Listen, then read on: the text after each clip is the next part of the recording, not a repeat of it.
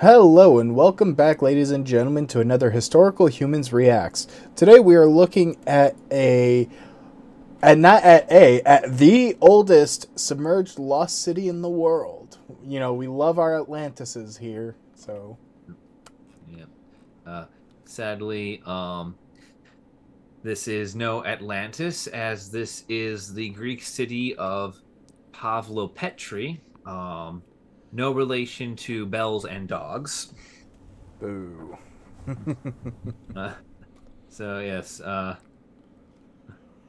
this city is about 5,000 years old. It's so old that it actually predates the Trojan War and Homer. Uh, which is usually considered the start of Greece, or Damn. at least Greece as it is, known to the public.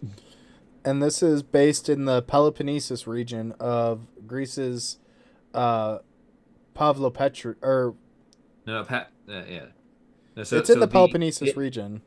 yeah, yeah. So it's so basically this is an island off of Laconia, a part of the Peloponnese. Ah. Um, the island and the city that was on it are both Pavlopetri. Pavlopetri as an island still exists, but the city that was on it, along with most of what the island was, is currently underwater. Hmm. The first image, I believe, this is all that's left of the island. Um, you can sort of vaguely make out, sort of in the shallows around it. That's where most of the city would have been. This is, a former like mountaintop on the island. You can see how shallow a lot of this water is, uh, over which the city remains. It's kind of interesting, though. The archaeologists used a grid system, which is pretty standard, but they Mhm. used hand tapes to measure it out along the seafloor. Yeah, And they found an area of about 300 meters by 150 meters, or 980 feet by 490 feet. yeah, That had yeah, about 15 different buildings, as well as courtyards, 5 streets, 2 tombs, and at least 37 graves. yeah. 37 cyst graves, which is when you bury someone inside a jar. Ah, interesting. Along It's with an ossuary. Yeah, it's sort of like a cistern. Basically, the person is put in a fetal position inside a large jar, and then that jar is buried in the ground. They are very fun. Hmm. They're very fun things to look at. Um, Now do you have to like Zelda Smash to no, no, no, you do not. You do not do that. You do not do that. You are not a mute sociopathic child. archaeology? But they also discovered a lot of artifacts along the seafloor, which included pottery, obsidian, chert blades, a small bronze figurine, which they dated that to about 2800 to 1180 BCE. Yeah, And they found out that most of the structures in the city are actually Mycenaean. yeah, yeah, yeah. Mycenaean. Mycenaean culture is the Bronze Age culture of Greece. They are wiped out by the invasions of the Sea People. They are also the version of Greece that is discussed when we talk about the Trojan War. It is this particular, at, Greek culture that sails across the sea and fights Troy. So very capable warriors. I would not be surprised if we saw some large masonry come out of this site in the future, given that it is Mycenaean period. What's As interesting, though, is those first buildings were uncovered during the initial survey in the 1960s. However, it wasn't until 2009 that a team of researchers from the University of Nottingham, their Hellenic Center for Maritime Research, and the Fora of Underwater Antiquities of the Greek Ministry of Culture Mhm. began doing a bunch of underwater surveying and digitizing it, which is where you made the lovely comment about the the ruler in the middle there, the measuring stick. Yes, that was a while ago off screen. Yeah. Um, so with Pavel Petri, this city would have housed up to 2,000 people during the Bronze Age.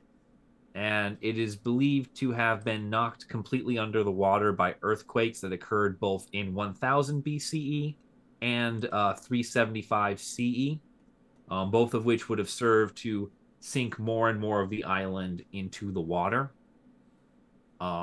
There is credit given in this article that the allegory of what happened to Pavlopetri is at least in part related in Plato's tale of Atlantis, as Plato did invent Atlantis as a thought experiment for what would a great society look like. Ooh, so we making the jokes about Atlantis. This actually is the inspiration for Atlantis. This is one of the places that whose demise can be credited as part of the story of Atlantis, part of the origin, as Atlantis is famously sunk into the sea.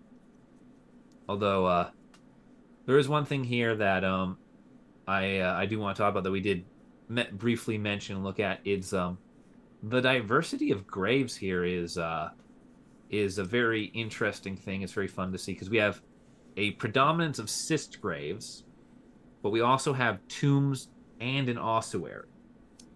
And from what I understand is like that shows a good deal of social stratification, that shows a very functional society, because the sort of tombs, especially grand tombs, which I don't know if these were or not, but a lot of the tombs were basically the families in charge of basically ruling the city would have been buried in tombs. Middle to upper class individuals who were not rulers would be buried in cysts, and then everybody else got the ossuary. So it shows very cleanly this social stratification where there's a few ruling people, a few poor people, and then most people are in this healthy economic zone where they have access to, you know, money and goods, even though they are not the ruling elite. This is not a medieval Europe situation that happens even in some of these cities where it's like there's the people in charge and then everybody else is miserable. Down with the proletariat. Yeah, this is a this is a very healthy society just based on those graves. And of course my one assumption that the tombs are in fact like other Mycenaean tombs in that they are for rulers and overly ornate. Yeah, it'd be interesting to see what the tombs actually look like and if they could tell social stratification. The other thought that pops into my head is they talk about reoccupation of the site. I wonder possibly, too, if any of those different burial styles could be attributed to that, potentially. That's another potential thing, especially for the ossuary.